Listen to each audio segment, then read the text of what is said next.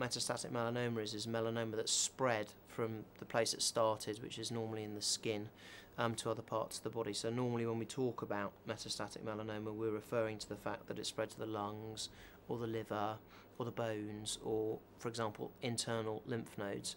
And the important thing to understand about metastatic melanoma or any cancer once it's spread is that unfortunately it's generally not possible to cure it. So most of the treatments we use are to control the disease and to try to control symptoms and to improve quality of life. So that's the practical issue.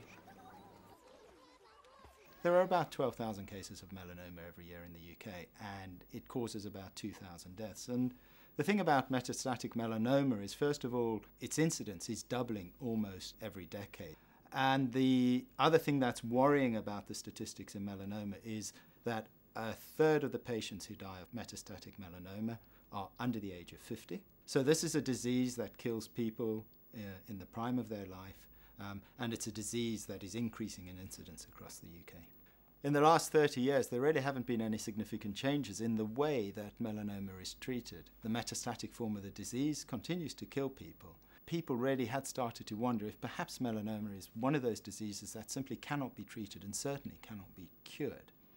Now, we have these two new drugs which are available. The really exciting thing about that is that patients actually respond to these drugs, and that has changed the paradigm of how we think about melanoma treatment. It's made us start to think that this disease is one that certainly can be treated and potentially even one that can be cured.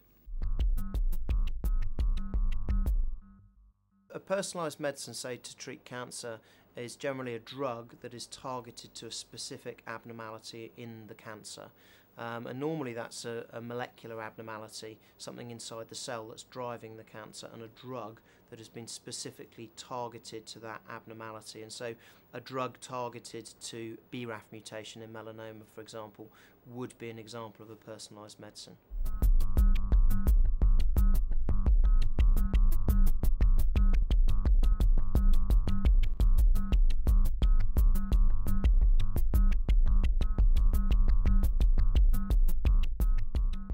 The benefits of a personalised medicine are that the chances of responding to it are much higher than a medicine that wasn't personalised. So instead of taking 100 people, let's say, and treating them and hoping that 10 or 20% are going to respond, you actually pick out the 10 or 20% people in advance with a test and just treat those 10 or 20 with the personalised medicine. That means that you're not treating the other 80 or 90% who are then, say, having side effects without any prospect of getting benefit.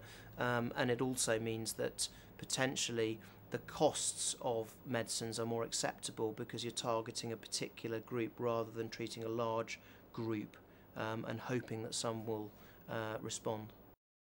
The phase 3 clinical trial, BRIM3 for vemurafenib, compared the drug with a chemotherapy drug called dacarbazine, which we've used since the 1970s to treat melanoma. And really the headlines are that the proportion of patients with significant tumour shrinkage was significantly greater in the vemurafenib arm in comparison with the dacarbazine.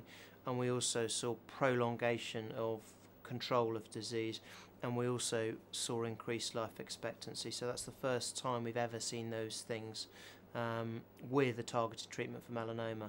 So that's a real landmark. And then in terms of safety, vemurafenib does have side effects, rash, joint pains, skin sensitivity in the sun. But what we've found is that those side effects are generally manageable, either by reducing the dose of the drug or sometimes stopping it temporarily. Of course, it's very gratifying that the work that we did here at the Institute of Cancer Research is now being translated into patient responses in the clinic. We did the original biochemistry following Mike Stratton's discovery of the mutated gene that showed that BRAF was very important in the cells in the melanomas where BRAF is mutated. We learned what BRAF is doing in those cells. We solved the crystal structure, and then those data were used by others to make these drugs. And of course, we watched with great excitement and enthusiasm while that went through. And it's great to see that the work we did here at the Institute of Cancer Research is now translating into patient responses in the clinic. And I think we can be very pleased to watch that process.